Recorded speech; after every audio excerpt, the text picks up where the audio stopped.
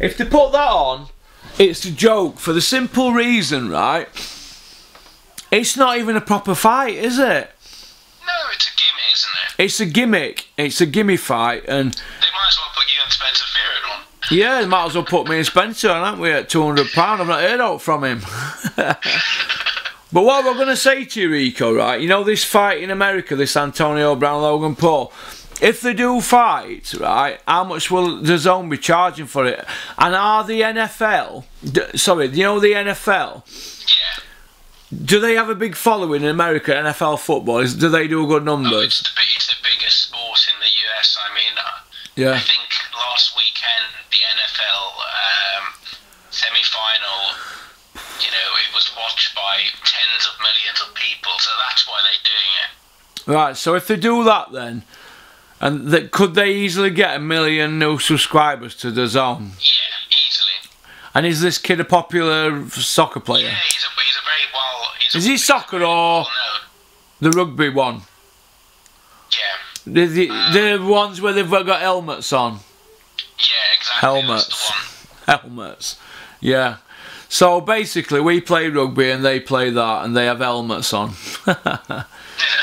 So this guy... Yeah, go on. I need to shoot off to Alright then. And stuff, but yeah, I mean, ultimately they'll do good numbers. That's the main thing. Well, that's good then. Good numbers if they get on, but it's you know, it's a slap in the face to the sport. That's the reality. Yeah, that's bad news, isn't it, Rico? That if that happens, innit? I don't think it's good for the sport at all. Yeah. I don't think it's good for sport. Good speaking to you, and good No speaking problem. to all hardcore fans. No problem. All right, Rico, you take care. Take care. All right, cheers, Paul. Give me a ring over the weekend. Yeah, will do. Cheers. Cheers, bye. mate. Bye bye. Bye. That was my good friend Rico Helier. He started this channel with me 26 months ago. I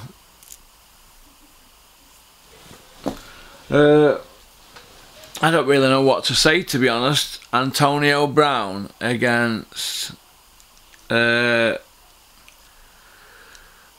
Paul.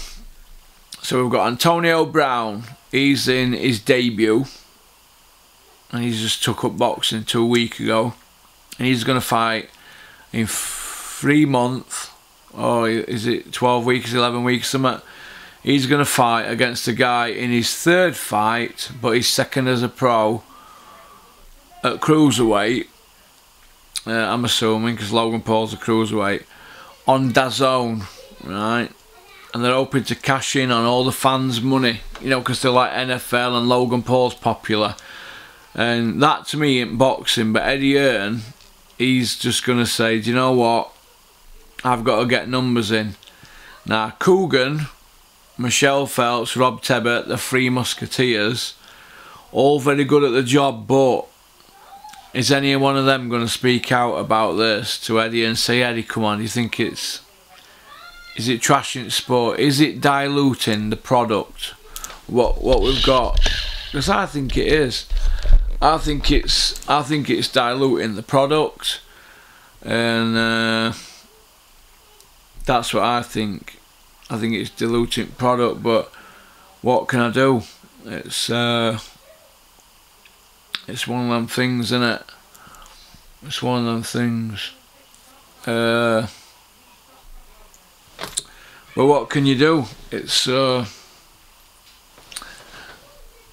not gonna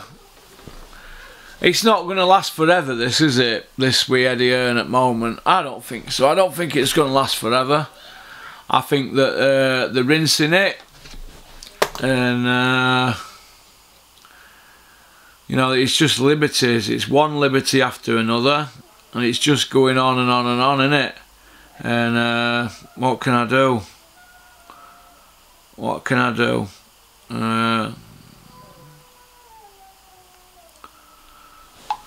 What can I do? But onwards and upwards, as long as I'm doing my job with Den and helping Den's fighters and build our show up and building my channel up, I'm not really bothered what anybody else does. But when something like that happens, it kind of like bothers me a little bit. It really, really bothers me. But you know, that's boxing for you, innit? It's one of them sports that gets everybody at it. You know, it's looks like we've got an opponent for Josh Whale now. We had an opponent that pulled out, even though we met his wage demands. Massive purse money as well. It's probably the biggest purse money that anybody's earned since I've been with Den. Honestly, that's how big the purse were, and and that's in 5 years. Nobody's earned that kind of money as an opponent or a home fighter since I've been with Dennis. April 2015. Nobody has had that money. 57 months. Nobody's earned that money, and it's been knocked back. Darren Tetley knocked back what he asked for to fight Tyrone Nurse, and he knew about it for 3 weeks.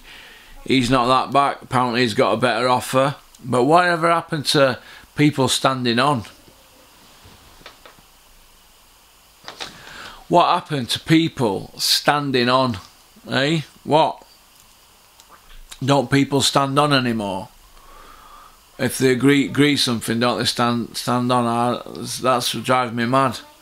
That drives me mad. Not as mad as my children getting up for school in the morning. Unbelievable, isn't it? But other than that, I'm alright. But it's looking good for 21st of Feb. It's looking good for Josh now.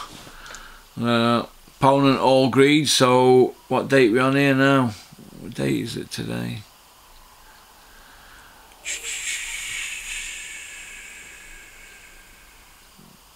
Have a look. So basically we've got 20,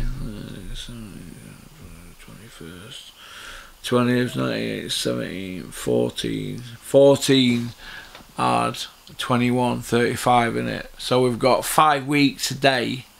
5 weeks today. So when this video goes out, it'll be about 5 weeks to go. 5 weeks to prepare for this kid now. Get this kid out of the way. Josh only came in April. His first fight was with June. Get this kid out of the way. 4-0 then with us, and then we can look to put him in a proper fight. That's the downside of it, in it really, in boxing. And I'm glad that people pulling out, but I'm glad that Mick and Josh didn't mention it on radio now when they had a chance last week, because I said, Mick, maybe best off not mentioning it, even though the fight were more or less done and dusted. And this is what happens, isn't it? I don't know what's going on behind the scenes, whether somebody's tried to block it or anything, but you know, I've seen all the what's gone on, and Dennis stood on and he matched it. He matched what they wanted. We gave them what they wanted, and Darren Tetley. You know, and I'm a bit disappointed really with Darren Tetley, but then again, I don't know, am I? Because Darren Tetley, I don't know, he's let his son down, hasn't he, really? And do I really want to work with people like that? I don't know. I mean, you know, you're supposed to say no, I don't. Where I come from, you say, no, I don't want to work with him, Darren Tetley, now he's done that. But in boxing, you're supposed to say, oh, he's a good kid and probably something's happened, but I hope to work with him in the future. No, I don't. I don't think that them people can stand on. He's not got a good name, has he, now, in my book? No. Why do I want to work with him when he's agreeing fights and asking for X amount of money, and the money's delivered to him? He's known for 3 weeks. And then at last minute he's just pulled out. What sort of person does that? Darren Tetley. You know, I had some direct messages with, didn't I, when I was on Twitter a few months ago, but you should be ashamed, Darren Tetley. But I don't know what your situation is, or if you've been offered more money, well, fair enough, but is that what it comes down to, money? If you've been offered more money, good luck to you, but whoever's scuppered the fight, they probably feel really good about themselves now, don't they? So you see what goes on in boxing industry. You get offered some money for a fight, and then Eddie Hearn might come knocking at the door and say, do you want to fight so and so? And you go, oh, we've been offered this much to fight Tyrone on a Dennis Hobson show. And he'll say, send me a screenshot or whatever. You send him it, and he'll go, oh, I'll match that, and I'll throw you another couple of grand on top. Now, considering people are getting 10 grand to fight for British titles, what he got offered, he should be really happy, because there's no belt on line. He should be really, really happy. In fact, well, they were, weren't they? But it's not come off, has it? So it's one of them things. It's boxing. Nobody trusts each other. I don't trust nobody. I've got a small group I trust. Rico's one of them. Terry's the other. Ozzie Smith I trust. Smido. Could be here all day naming people I trust. There's people I don't trust as well. But like I said, there's people that want to torpedo the channel, but we've not got prayer. It's not going nowhere. We're only just getting warmed up. I'm like Michael Caine, aren't it? Is it a Michael Caine? What's he called? What's that gay guy called? Condor Man. Michael Summit. I forgot his name. He played Condor Man, didn't he? Didn't he play Frank Spencer? Well, he played a superhero, didn't he? In Condor Man. I'm like him, man. Condor Man. Do you remember that? I remember that as a kid. But onwards and upwards. Shout out to Josh Whale. I hope your scan's gone well today, Josh, at the hospital. You started sparring next week, so fingers crossed you're alright, Josh, because last thing we need is the show collapsing. So I hope Josh's scan's gone well. Saw Tommy Frank earlier on telly at an hospital going around. That's what Ali used to do, so well done, Tommy Frank. That's good, that. Well done going and visiting young kids in hospital. So good luck to Tommy. Good luck to Tommy Frank and Sheedy. They're going to Ukraine to spar a world champion. And shout out to Innovation Alloys and South Yorkshire Packaging. So you've got a 30s, 60s, 73 minutes. You've got about 70 minutes here. So in 3 parts. So alright, so have a good weekend. I don't think I'm going to do another video today.